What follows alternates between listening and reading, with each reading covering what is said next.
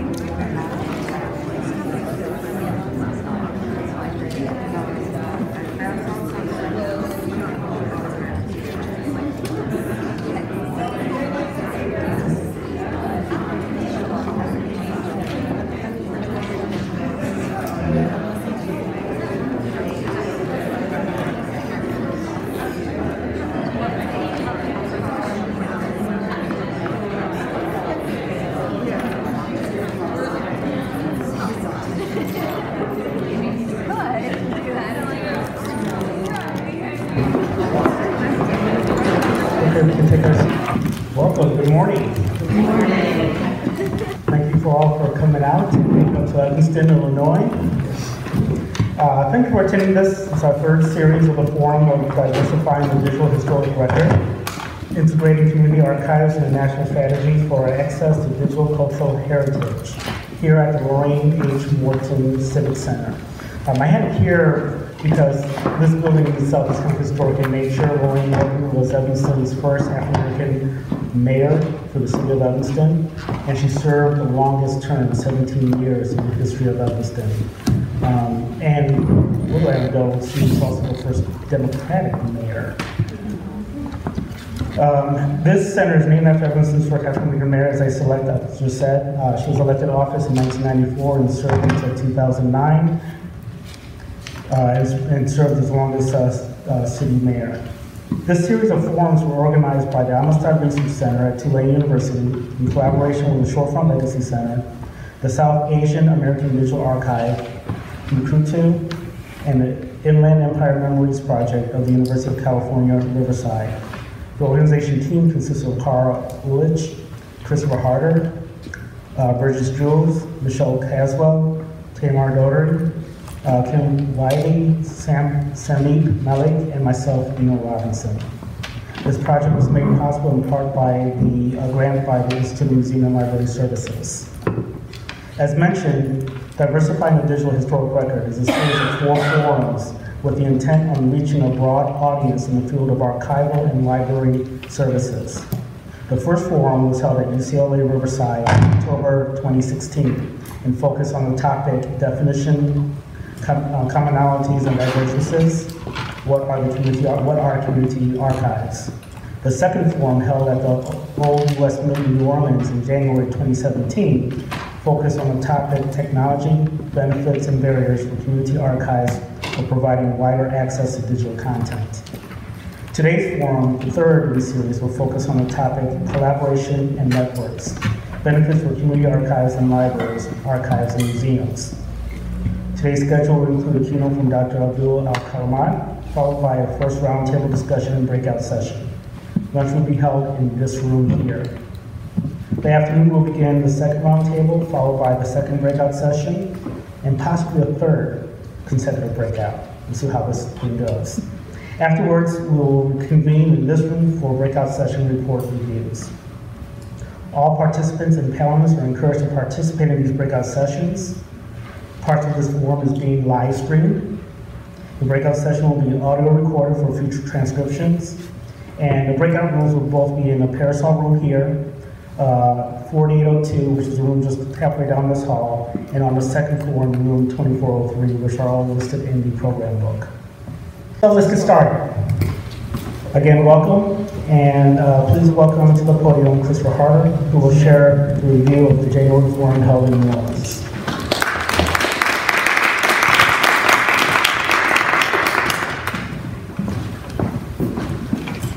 Thank you, Dino. Thank you, everyone, and welcome. Good morning. And I'd like to welcome everyone who's joining us via the live stream as well. My name is Christopher Harder. I'm the Director of Library and Reference Services at the Amistad Research Center.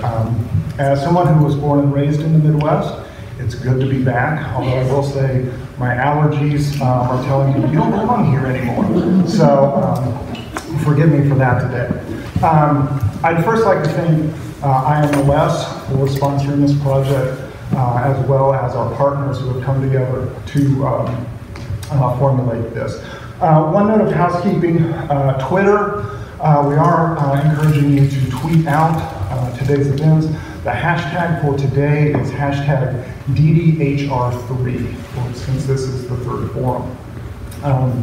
A recap of the second forum that was held in January down in New Orleans. As Dino said, the theme of this particular forum was technology, benefits and barriers for community archives for providing wider access to digital content. We were happy to have an in-house audience of about 50, with about 150 following on the live stream for that day. We had some robust discussions that went on. And as this project, as the project sponsoring this series of forums is examining the idea of expanded diversity and representation within our shared digital cultural heritage, technology sits at the center of these discussions. For community archives with limited staff and volunteers, budgets and resources, questions pertaining to access to technological resources, staff training, maintenance of technology, etc., may not be and often are not minor considerations. Questions of interoperability, integration into technologically rich digital initiatives, etc., may be even further down the line of consideration. So the topic and format of Forum 2 sought to bring together representatives from community archives, cultural heritage institutions, digital initiatives, and funding and support agencies to discuss the day-to-day needs and concerns of community archives with regard to technology. The format for that day was 3 roundtable discussions on the topics of current technology use amongst community archives and institutional collaborations, and funders' perspectives on supporting technology for community archives. Our Forum 2 participants included representatives from community archiving programs from across the U.S. South, including Texas, Louisiana, Mississippi, Alabama, and Georgia, so we had a wonderful representation. These included staff of the Community Archives Program at the Austin History Center, volunteers and staff at the Flat Rock Archives in Georgia, the River Road African American Museum in Louisiana, the Porch Band of Creek Indians in Alabama, and the Mississippi Delta Chinese Heritage Museum. Digital projects such as the Home of Language Project and the New Orleans Hip Hop and Bounce Archive attended, as did representatives from History Pen, the Digital Library Federation, Tulane University, CLEAR, and NEH. Throughout the day in these 3 roundtable discussions, some common themes emerged that spoke really to some of the issues facing southern, predominantly rural community archiving projects. But I think a lot of this discussion would pertain to a lot of community archiving projects outside of greater metropolitan areas. Those included, while some of the community archiving projects were engaging with technology to various degrees, most cited larger underlying issues that influence technological needs and capabilities. While many of the community archives are characterized by teamwork, shared values, and connection to their communities, better support, training, and IT infrastructure are needed. Capacity and sustaining projects and support for not only initiating technological projects, but completing and sustaining those projects were voiced as major concerns from the participants. Now, issues of capacity, infrastructure, and sustainability for digital projects within community archives may be mitigated by collaboration with cultural heritage institutions. Such collaborations, however, need to be carefully considered so that they are seen more as equal partnerships rather than hierarchical partnerships. While this may seem obvious, establishing clear goals and parameters of the partnership is fundamental for success and for avoiding conflicts. And cultural heritage institutions must recognize that specific community archives may not represent the larger community, and that these communities should not be viewed as being monolithic. In addition, collaborative projects must benefit the community archive partner and not just the larger institution.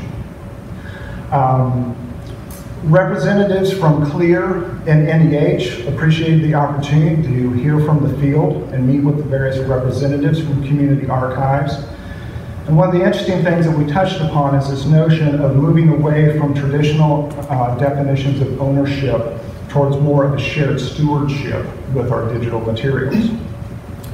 Funders see themselves as having a role to play in fostering greater diversity of cultural heritage with financial support, but at least for federal funders, the focus on project-based support rather than general operating support is often based on accountability as tax-supported agencies. And that question of support for project-based versus general operating support was voiced as a major concern of many of the community archiving participants for that day.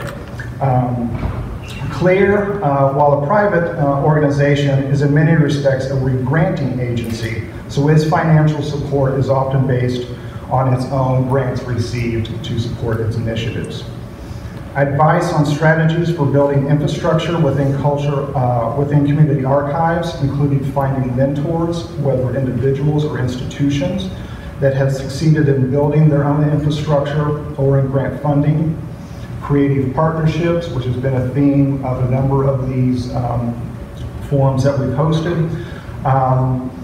And participation in grant writing workshops and research into funders, especially family foundations with a strong community focus. We hope to build on some of these concerns and questions that have developed out of the first two forums and continue that in the spirit today. So I'm going to turn it back over to Dino to introduce our keynote speaker for today.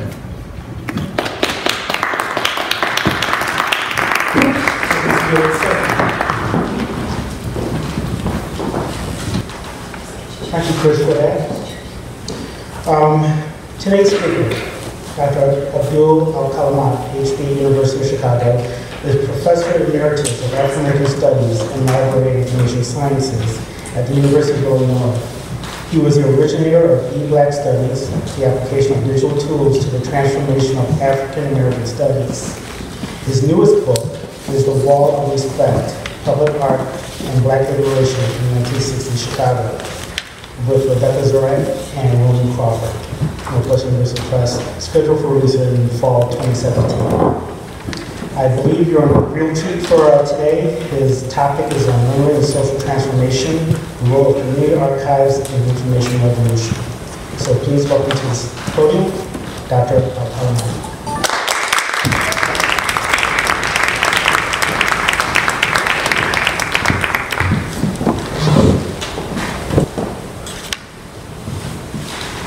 Okay, thank you very much.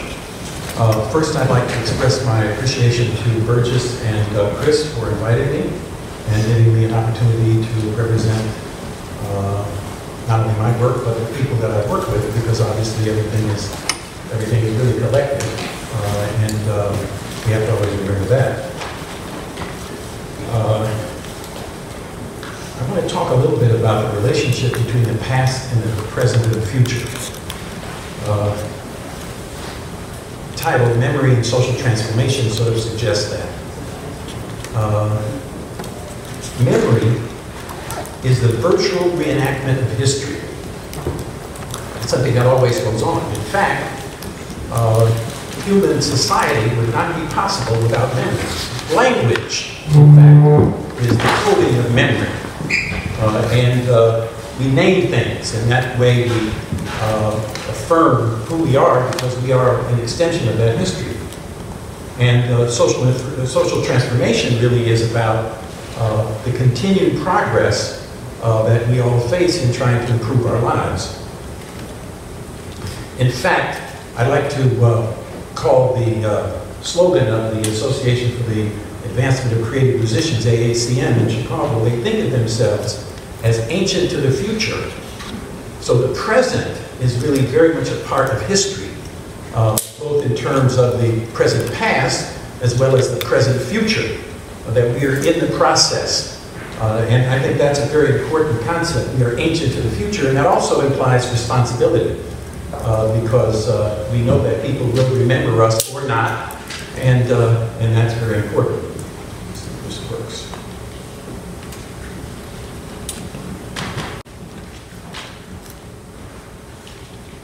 Okay. I also want to just mention my perspective, because to talk about the reenactment of history from the standpoint of African Americans, and certainly African American working class people, it's a memory of war, slavery, pogroms. It's not a pleasant thing. And yet at the same time, the journey through all of that, as is often remembered, is where we gather strength in order to persevere and go on into the future. I come out of the 1960s. We thought we were having a revolution in the 1960s. We were going to straighten it all out. Well, we changed some things. You know, we used to wear white socks and people had crew cuts and all the rest of it. That's gone. But we didn't have a revolution. The fact of the matter is I think it's important to say we're living in one right now. That is, there's a fundamental transformation of virtually every aspect of society. Not everyone is participating in this revolutionary transformation in the same way as we know. There's a polarity. In Chicago, for example, a large section of the black community lives under virtual apartheid conditions. 43rd Street, for example. Just a few blocks away is Hyde Park, where people are living in a global village, sitting at a coffee shop and hear 4 or 5 different languages of people who are wearing very stylish clothes, etc., having cappuccinos. So that when we think of memory, we have to negotiate all of those social environments and social contradictions.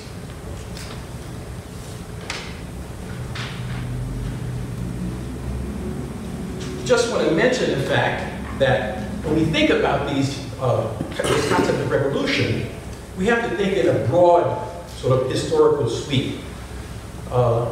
Many people think in terms of capitalism and socialism as a way to sort of periodize history. I'd like to suggest to you that both socialism and capitalism were really part of the Industrial Revolution. Both of those political systems were about industrializing their societies. And both of those systems have now been transformed by the information revolution. It's a very important point that the whole world is going through this process. This is a familiar picture. As we know, smart technology, or what people call smart technology, is rapidly replacing or reorganizing employment and jobs. This is very important because this was the primary organizational principle of our society. That is, people going to work, where they live, where they work, etc. All that's being changed. This is very important when we talk about the concept of community. Community is where workers used to live, and now it's being transformed into a new system. And this is in part based on this famous reference to Moore's Law. That is, over 18 months, everything doubles, both the capacity as well as the speed. Now, in addition, of course, that means we have to learn new language. Most people know gigabyte. That's a concept everybody knows. Well, just check it out. I mean, we have to learn new language. Terabyte, petabyte, exactabyte, zettabyte, yottabyte. These are terms that the digital companies are already working with. This very important point that Google estimates that more data is collected in 2 days than all of human history prior to 2003. So this is an exponential transformation that we've just begun to experience. And therefore, when people talk about the information society, the conversation is about big data and analytics, that is to say, the analysis of that data, so that increasingly decisions are shifting from human decisions to these algorithms that process this giant collection of data.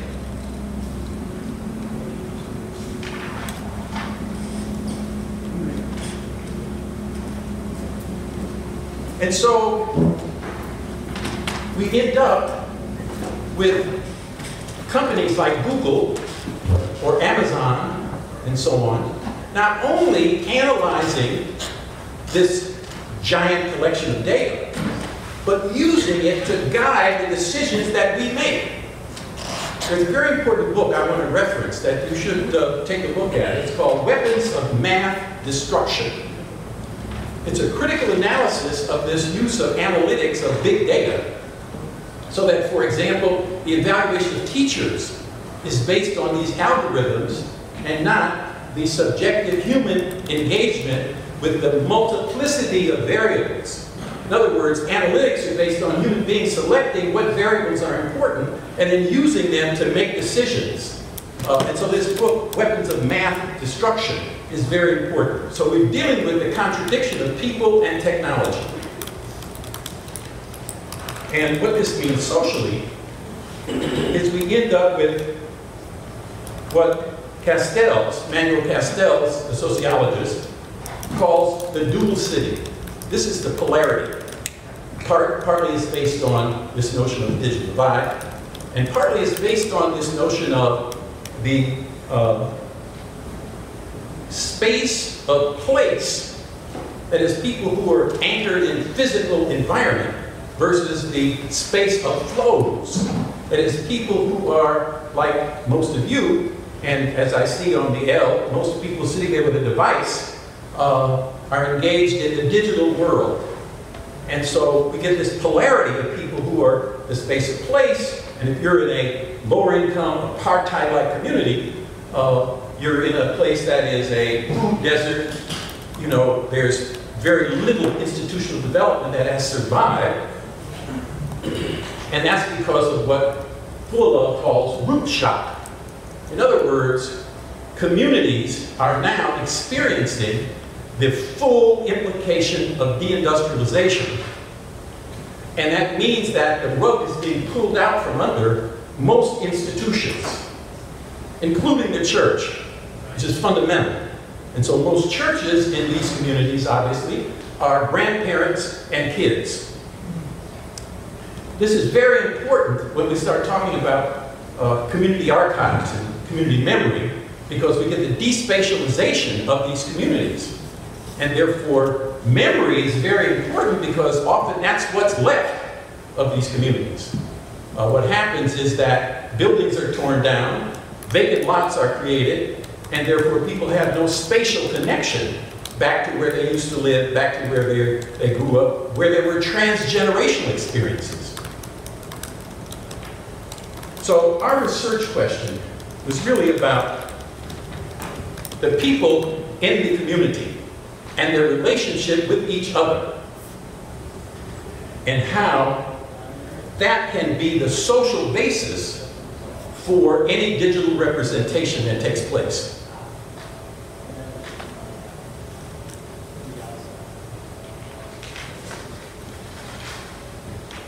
And therefore, the new paradigm in the information society for a participant, for a citizen, for an activist, is computer literacy.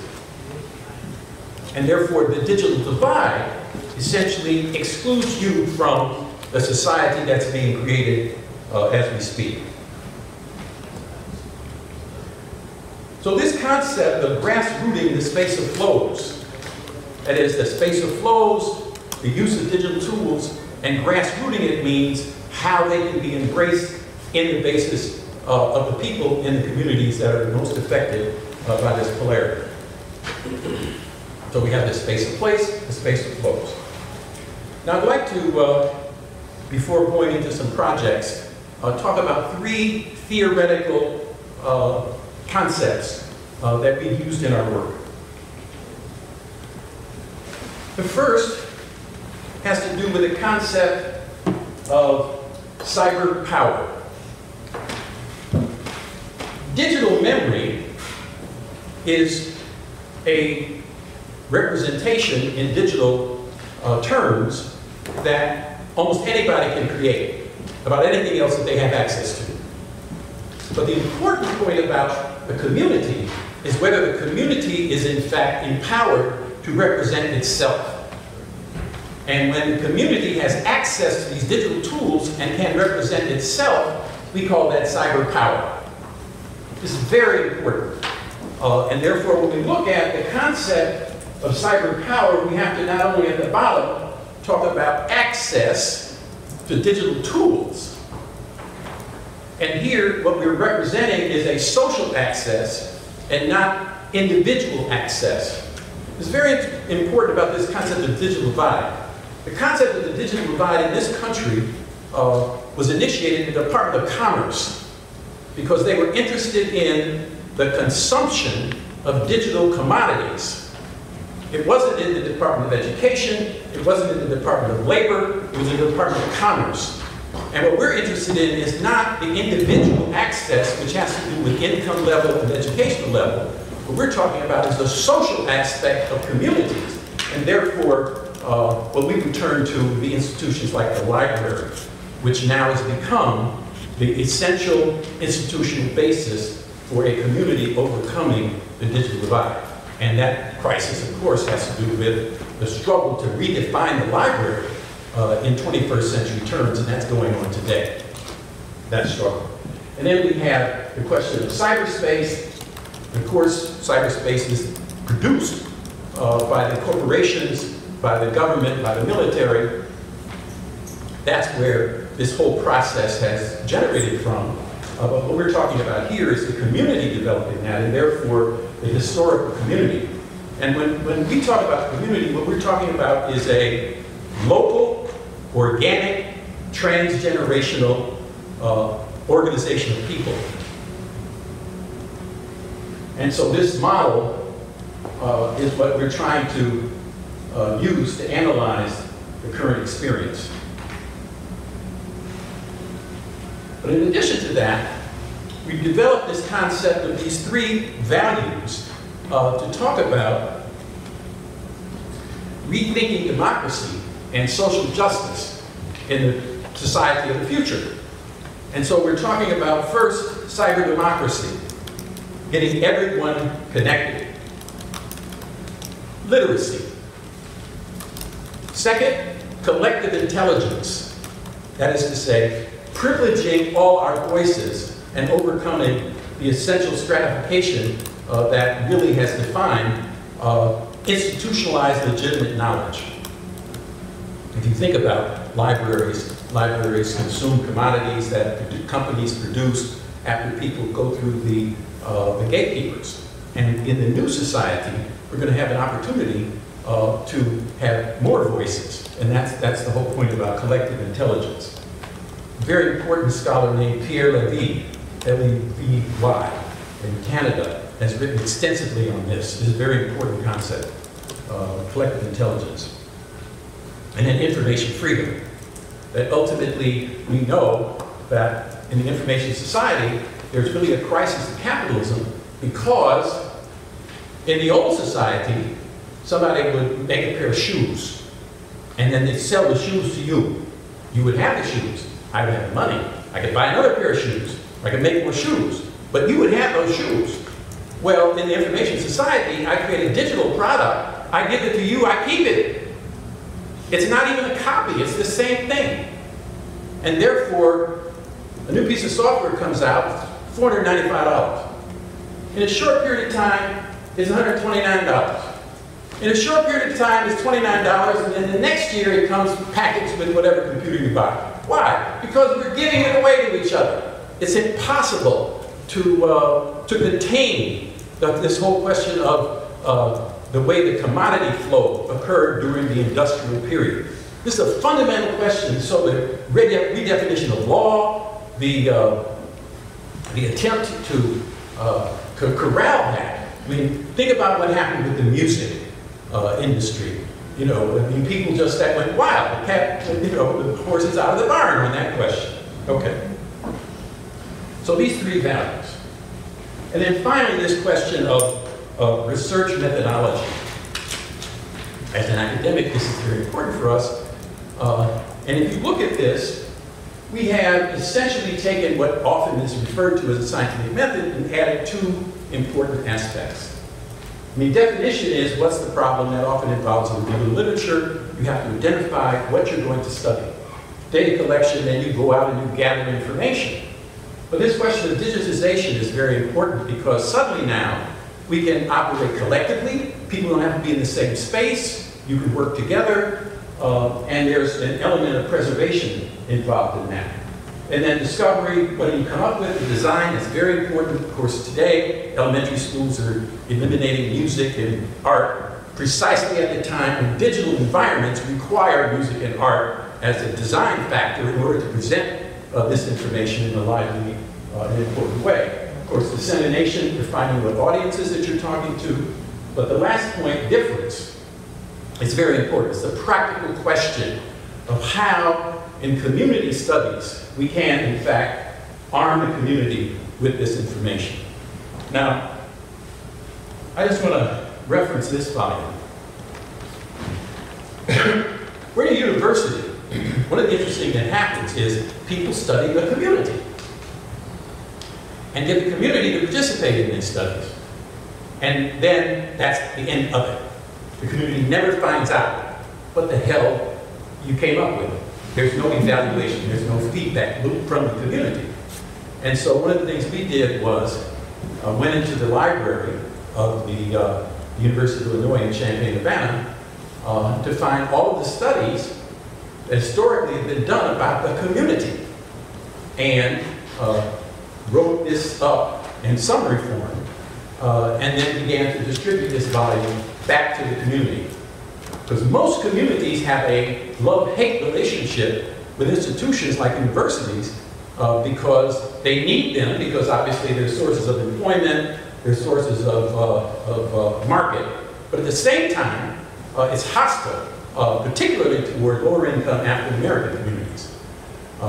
So this is a very important aspect of what we call, and putting this online, we call this cyber resurrection. In other words, liberating information out of an institution and then making it back available to the very community that provided the information. Scholars often think that they discover stuff, and in fact, people in the community actually have told them what it is they supposedly discovered. Now, I want to talk a little bit about our projects. The first thing I want to say is that what we've attempted to do is implement these three theoretical points that I have just discussed. This one project, eBlack Illinois, represented a very important methodological step in every instance when we start a project, we survey what's online already and what's available. Because people are representing themselves.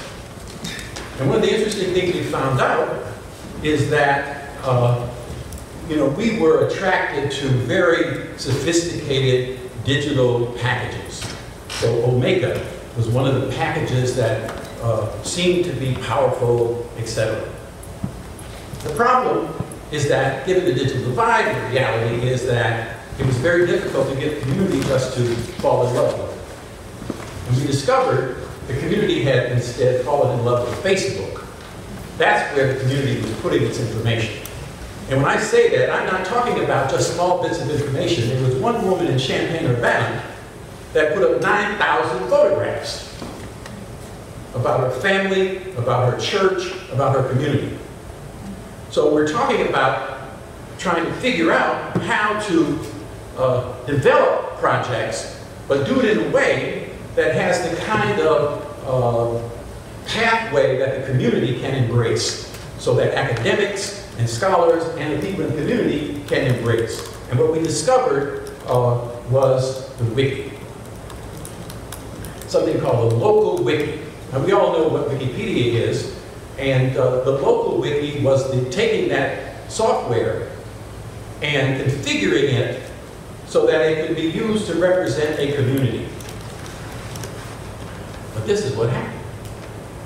It started spreading, and a group of young computer types at the University of California, San Diego, and around developed this, and it was really great, and so on. And then Foundation said, well, this is a great idea. Let's move it all to the cloud. And so they then gathered up all these independent, autonomous, community-based local wikis and sucked them up into their cloud. And so now they have corporatized the local wiki. And that helped us to understand that just as in the industrial period, freedom of the press belonged to people who owned the press. So likewise, in the information society, it may well be that the essential issue is who controls the server, who controls the information, which of course then points back to the local library. If the local library in the old system was essentially to warehouse and provide access to the commodities of these corporations called books, that maybe the flipping that script is that the library can host a server that can be the basis for the digital products created by the community. Because one of the essential problems in the community that's under economic and social distress is the sustainability of institutions that can host this kind of information. So we've got a real struggle here over what is the future going to be that enables communities that are under root shock to continue to maintain their memory. Okay. That young man there is a high school student who was engaged in one of our projects, which was to digitize high school yearbooks. This is very important. High school yearbooks represent one of the greatest genealogical sources. And, you know, it's like people discover they're related to each other. Your cousin married my cousin, and I didn't know we were related. This is the kind of reality, particularly when you're talking about a community that has had transgenerational residency for families.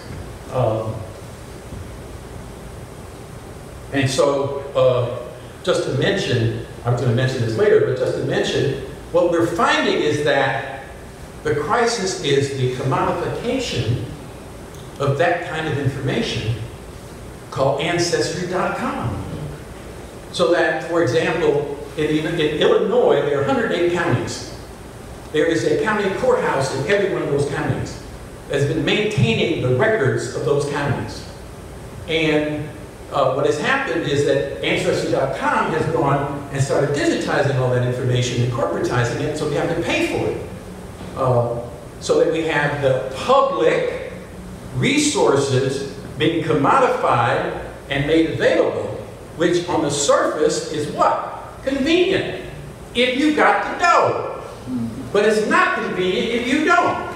And therefore, it's part of that polarization that's going on. And so that's very important that we understand what the new environment is that we're facing. Okay. The first project I want to talk about is the Murchison Center.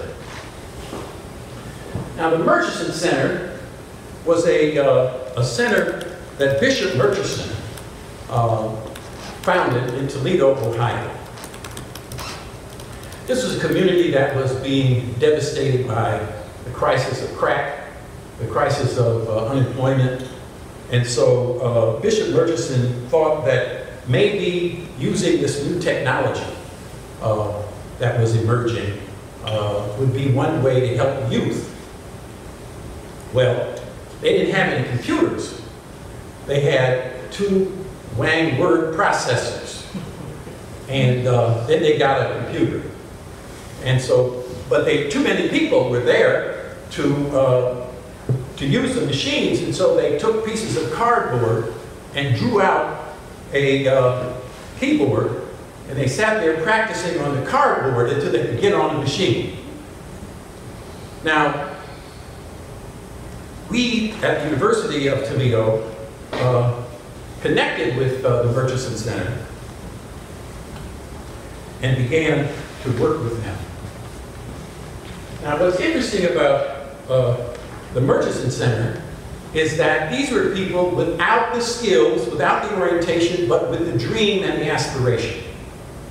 And so the contradiction was how to the university to connect with this community center that was becoming a community technology center, and to essentially implement what we were thinking theoretically, how to create cyber power, how do we help the community represent itself, etc.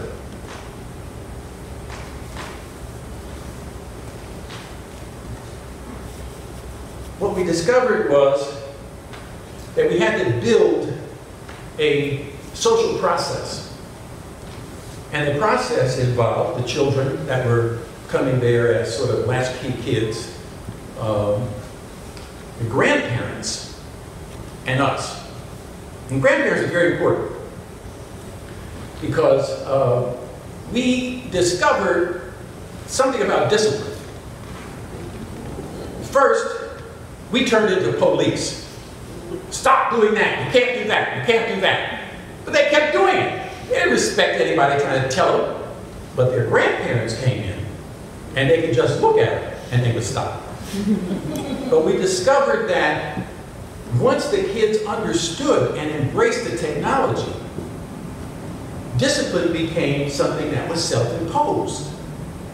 It reminded me when I grew up and I was on the west side of Chicago in the Boys Brotherhood of the Republic, BBR, 16 and Hammond. And we would police ourselves because people who had those brogan shoes on and those big taps, when they started walking across the gym floor, everybody would stop them because we only had one gym floor. And we wanted the ball to do what we wanted it to do, not what Jimmy's shoes made it do. In other words, discipline was self-imposed. So that's a very important concept when you're creating an institution in a local community where the norms have been disrupted and the youth have to discover themselves and recreating themselves in a process. What we did was, first we created a written record of the Murchison Center. The first stage was handwritten minutes. The next stage was the government reports when they got grants. There were actual proposals, actual formal paper.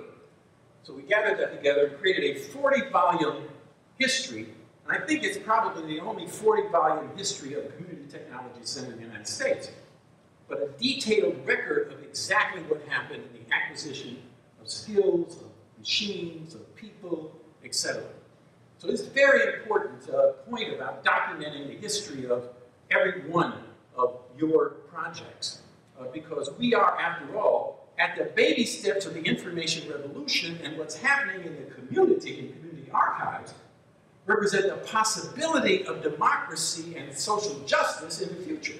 That's really what's at stake here, not simply the details about the particularity of your experience, which obviously is important as well. But when we take the collective experience at the community level, we're really talking about something very profound about society.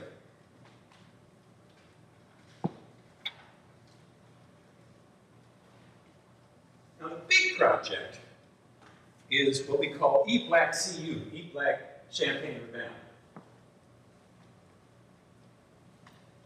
This is a very large site. We have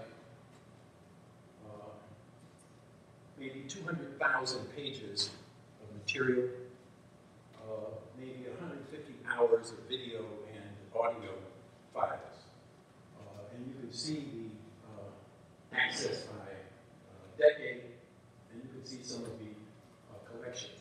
A lot of this is site resurrection because we had so many memory institutions that had pieces of information that essentially were being accessed by almost nobody.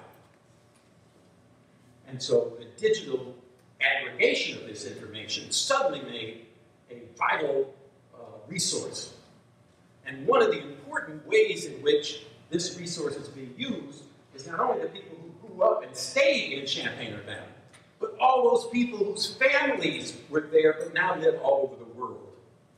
And therefore this memory, this reenactment of history, has been very important in a way that far exceeds the local community, but connects with the families that are now dispersed.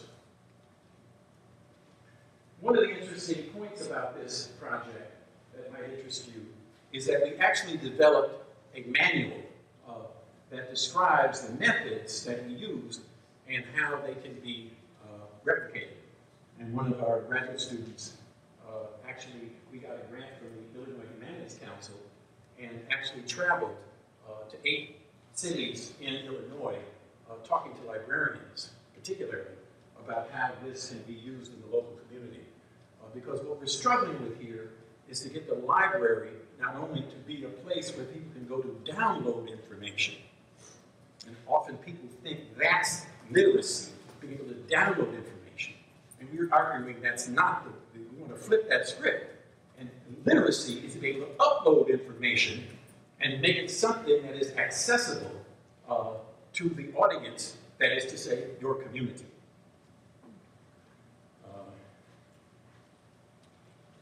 Now, one of the important aspects of how digital memory can become community archive, and I say that not just in a physical sense, but in a subjective sense, that the community is engaged with the material. This is an important distinction. You can have representation of a community that's digital, but it's not embraced by the community. So one of the things we did was, we said, well, let's figure out a way to get the community to overcome its love-hate relationship with the University of Illinois and embrace the project. And so what we did, we said, well, there are a lot of people in the community that are difference makers. And so we had a project of identifying difference makers and brought them to campus and honored them. And this is a picture of the people, and we had a volume, and every one of them had a bio, a picture, etc.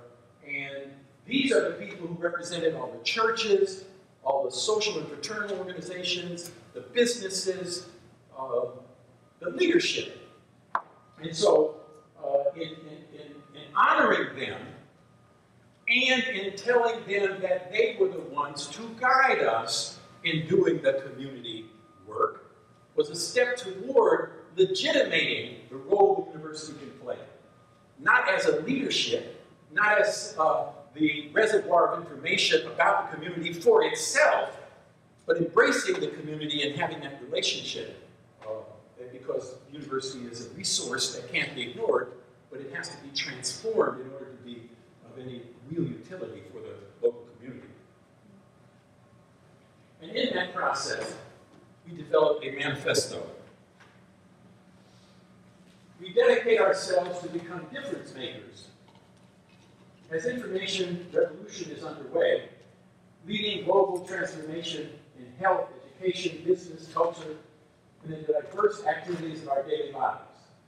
And it goes on, mentions the 3 values, and this is something that we have distributed and people sign and commit themselves as difference makers for their community in the context of this information revolution. But you know, this whole point about memory and social transformation is not just a question about community. It's also a question about movement and struggle.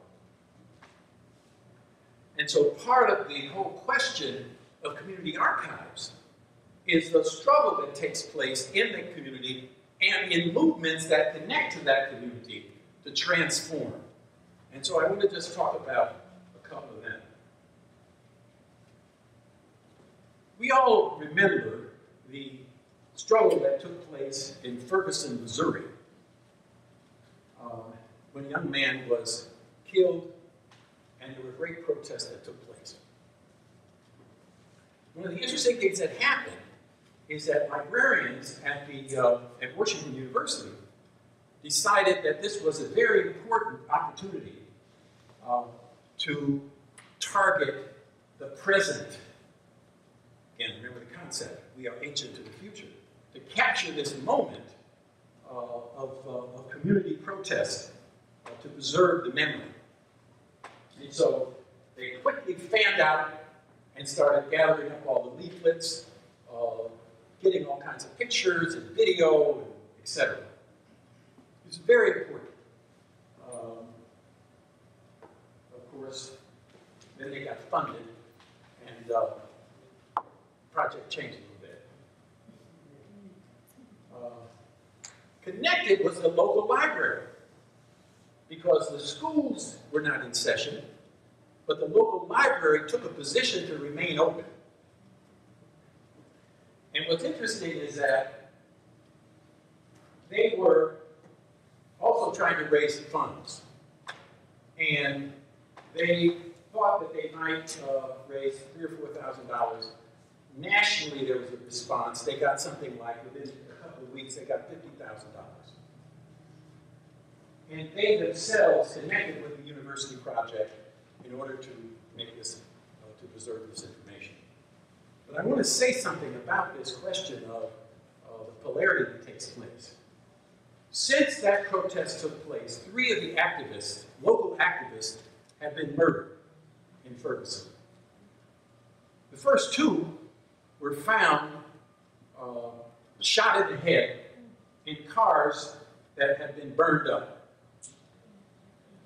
So the preservation of information about a struggle can also be a part of the process of the continuing struggle that a community has to face.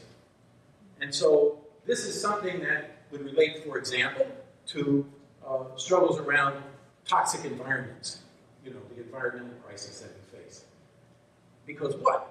We're up against large interests that represent a struggle against any kind of social justice for communities facing toxic disaster.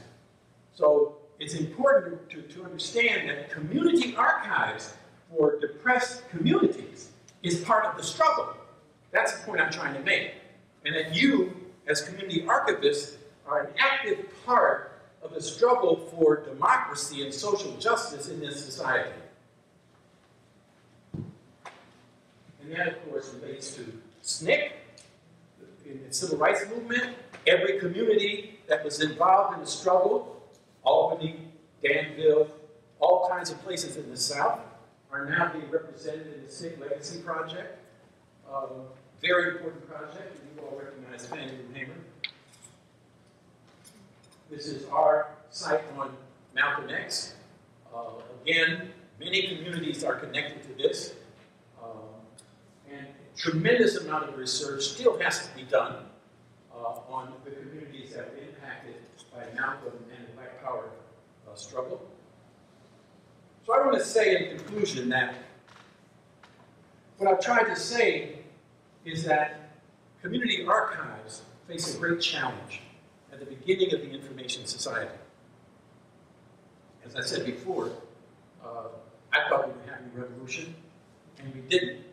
And I got a little bit depressed, and spent my time thinking about gourmet cooking and other things.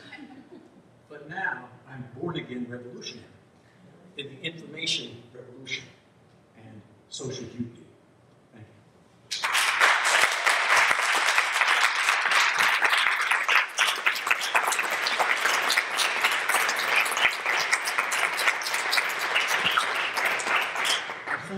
Yes, I think we have time for questions. Yeah, we have time to field some questions if everybody in the audience have questions. I'm not sure if this is a question or a comment, but I'm an archivist, and the whole history around archives, it's all based in the French Revolution and free and open access to information. And it occurs to me there's a little bit of ancient and present to that, because it was all, if the government's creating records about citizens should have access to those records, and they should be available. And so we're kind of like starting over and tapping into something all at the same time in all this. But the other thing is on the ancestry issue, the digitization of government records, taxpayers have paid for those records to be created. Those should not, there should be no paywall to access those records. And that's very concerning to me because taxpayer funds have already been used. Those are, it's, you know, it's fundamental to democracy. It's the open and free access to government records is how we maintain our freedom. So we're always struggling, I guess, is what occurs to me. And this is another place of struggle is if Ancestry is charging for records that are government records. The most So recent- it's thought-provoking, all Yes, of that. yeah, the most recent example is environmental data.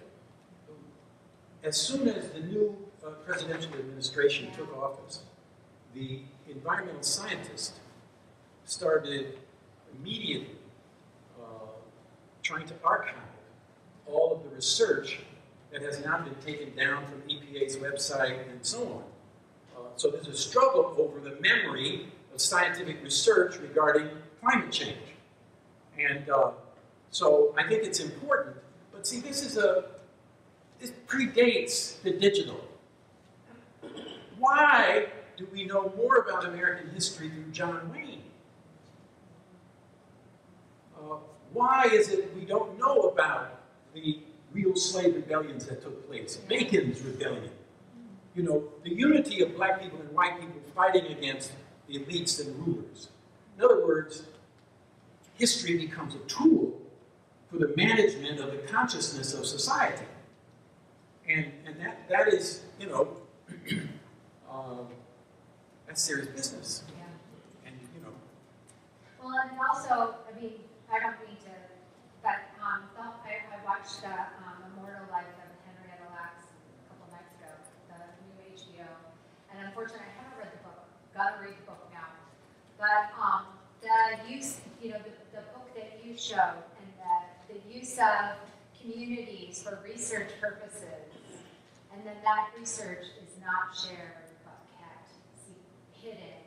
Not maybe in the same way as it was with her story, but the use of people for, you know, that whole, that's another aspect of this, is that,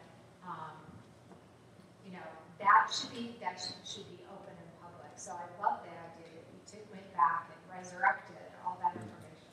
What a cool thing. Anyway. It's kind of funny you mentioned that because the city's health department director is not pointing people towards the Rebecca Sloops anymore because she feels that with the Opal project that is overly corporatizing the story. So she points people towards the Wikipedia page instead. And it's also interesting, the Winnetka Library used to have a fantastic genealogy collection that had all of the county and family records for the Eastern Seaboard that have been collected for over 20 or 30 years. And the library decided to break this up, give away some of it to the Newberry Library, which of course is not that accessible to the public, with the justification that, oh, it's all on Ancestry. And some of us said, well, it's not all on Ancestry, it's not all on Ancestry for free, and shouldn't it be the role of public library to preserve access to that in an easily accessible public space? Well, and the other thing is, look, public libraries are being defunded. Yeah. But it's interesting because some small places, people are volunteering. And the other new development is what are called the little libraries, the little free libraries. These little boxes that are being placed in people's front yards, et cetera, that books are there, you know, leave one, take one. And that's happening. So there are these little bubbles of democracy and people trying to reassert values and an orientation that's very important. But the next step, of course, is organizing in order to fight for the policy to protect public libraries. I mean, that is, and what's happening in our school, for example, we were called the Graduate School of Library and Information Science. We're now called the School of Information Science. And that's the big data takeover. And so the public library is being devalued. in that context. Well, but sometimes from people working in public libraries, from library administration. Well, yeah, I mean, it's sort of like part of the problem with black people is black people. I mean, that's the whole thing. I mean, you know, in other words, the crab barrel, you know, you don't have to put a top on it because they control themselves. They won't let it crab out. Yeah, I had a question about surveillance and access to documentation of social protest movements, and whether or not providing sort of unlimited open access to these community archives of social protest is in fact, or in some cases, opening up communities to further surveillance, and what we as a community archivists should be doing in response to that. This is a really important problem. Start with the question of writing a book. Who reads a book? Well, we know the surveillance agencies are definitely going to read the book. We used to have a publishing operation, and you know, there was this place in Virginia and DC that would always be, you know, buying what we produced. So, okay, surveillance is constant. Forget privacy, that's over. You know, but this question is, first, is a question of aggregating public information. Today, I'm passing a leaflet out, there's all kinds of leaflets. Next week, anybody got one? So this question of memory for the movement itself, it seems to me at one level, outweighs the danger. On the other hand, we know about face recognition software. So if somebody is walking around in a demonstration, scanning every face without a clear political objective of representing the social dynamic of the protest, then you're providing information that, you know, kind of big data, that is useless for the community in its aggregate. Although any individual want to see themselves, maybe, you know, but in the aggregate, you're providing information for surveillance. This is a tension. This is a problem. And it's a rush to get people to become digitally literate and to become digitally active, so all the things that we're doing will be part of their search for cyber power, as opposed to, inadvertently, good intentions, the road to hell is paved with, giving it over to the surveillance agency. So it's a very important point that we should always be thinking about. Any other questions or points? I have a question about copyright. Okay. Collecting leaflets, as in Ferguson, is there who holds the copyright to that? And also when you're putting things like older papers online, I mean, it's one thing Lorraine and I have discussed in terms of digitizing local Evanston papers is it's sometimes difficult to figure out who still owns the copyright to those. Well, in terms of leaflets, etc., we practice copyleft. So, you know, they're in the public, but we're not turning them into commodities. And see, that's the issue. We're not selling them to somebody. And I have a real problem with this question of copyright with regard to cultural heritage. See, we know there is something about real estate. If the government wants to take your real estate for, in quotes, the public good, they can. Exactly. But we don't have that same legal principle when it comes to cultural heritage. So take Malcolm's archive. A daughter takes the archive and puts it in a storage facility in Florida. The bill doesn't get paid. So they sell in auction the material. Now, you saw my Malcolm page. So my sister is looking through eBay and all these places because we collect Malcolm dolls and watches and, you know, and discovered there was an auction. She emails me, I have a listserv, I put it out, the American Library Association picks it up, The next morning, it's on the front page of the New York Times. All hell breaks loose. The auction is stopped. Eventually, people raise money, and now all that material is at the Schoenberg in New York. But imagine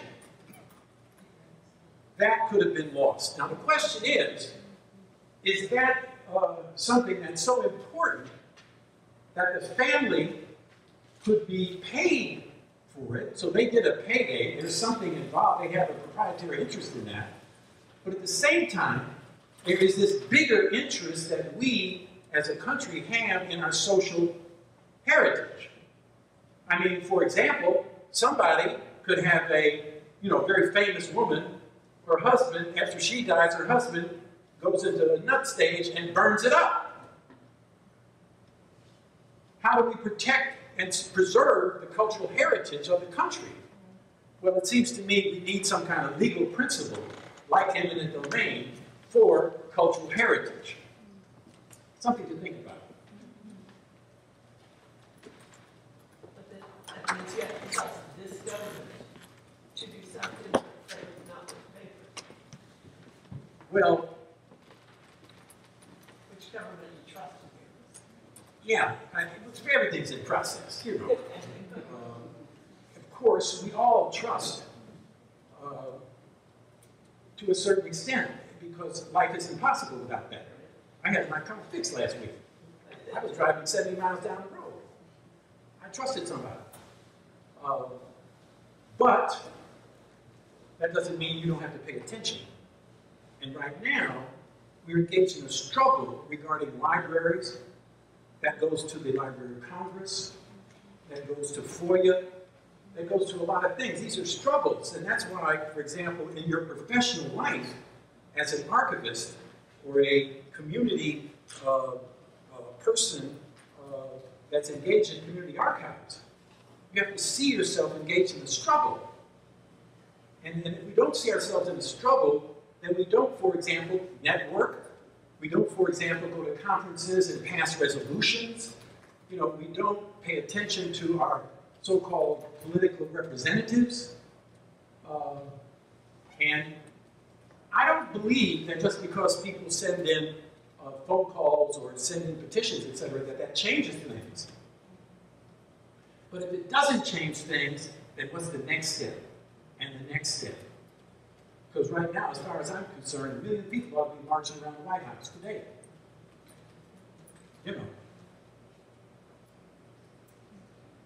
Like I said, I'm born again revolutionary, so. Okay, well, thank you very much. I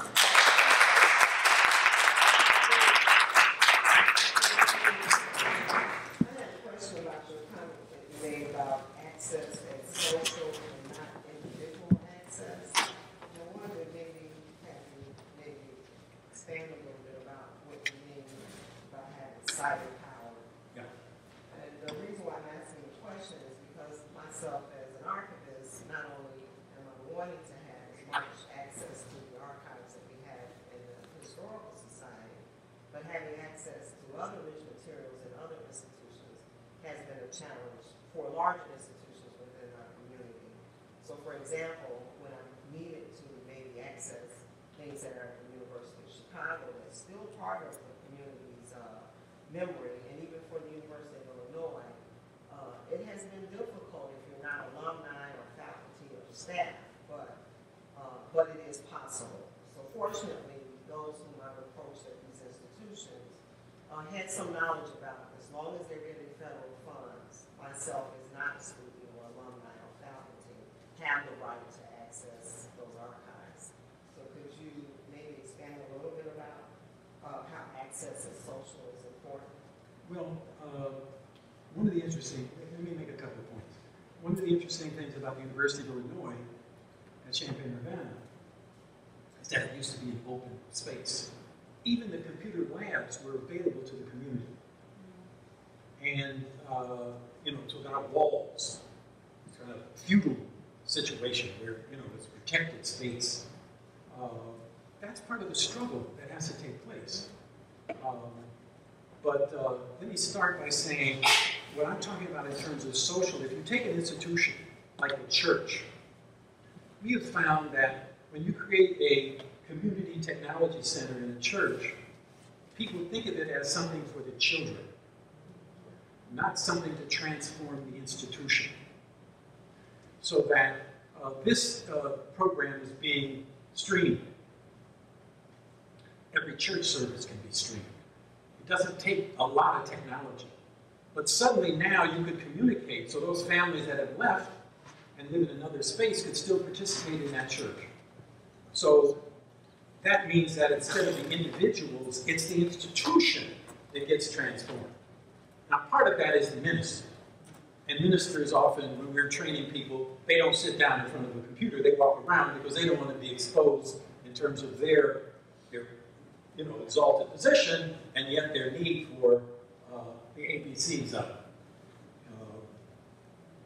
We call that adult basic computing. But your point about the social being a relationship between different institutions, this is a common problem. For example, in Boston, every institution, every university has an agreement with each other for access except Harvard. So that's an example of an institution being outside of a access in terms of higher education. And I think that that's a really important point that should be taken up first and foremost in discussions among the librarians themselves, because it's a question of if money is a scarce resource, then institutions in the same location have to figure out what their respective roles can be in order to maintain a collective level of excellence that in the past was an aspiration for a single institution. Yale at one point had to say, we now believe in selective excellence. We can't be at the top on everything. And so I think that's the first step, is that question of how do we network and how do we sit down at a policy level and talk about this. But that's to be compared with the community, so that this whole concept of community engagement requires a community to place expectations on institutions. Because if we're going to allow you to take out information about us, or we're going to deposit our information, then we want to make sure it is accessible to more than just you. And so that has to be something that is important. And so you have to gather up the difference makers to make a difference in this instance. And so, but the last thing I would say is that as the movements develop, like for example, when the women marched and everybody around women's issues marched, and 200,000 people in Chicago, the question is, how do we take every battlefront and aggregate them so that we have a movement that addresses every battlefront? That's really the question of how you fight for democracy, is that it's a question of each one of these battlefronts. We use the example of, to try to beat back this idea that any battle is more important than another battle, of the dentist office. Everybody sitting in the dentist office holding their jaw. Somebody rushes in and says, my tooth really hurts. Can I go next? Well, the only response you're going to get is sit down and wait your turn because I can't feel your pain. I feel my pain. And I'm next. You know. And so what we're talking about here is everybody acknowledging each other's pain. Everybody acknowledging that we all have different problems. And the only solution is when we aggregate ourselves and fight for that higher level of democracy or social justice, which can be then something we can all buy into. And so the question of information freedom, one of those values, is something that we have to fight for, whether it's the commodification through Ancestry.com, whether it's through institutional siloing itself away from everybody else. All of these are impediments to information freedom. And that is, of course, essential for the kind of society that we want to live in.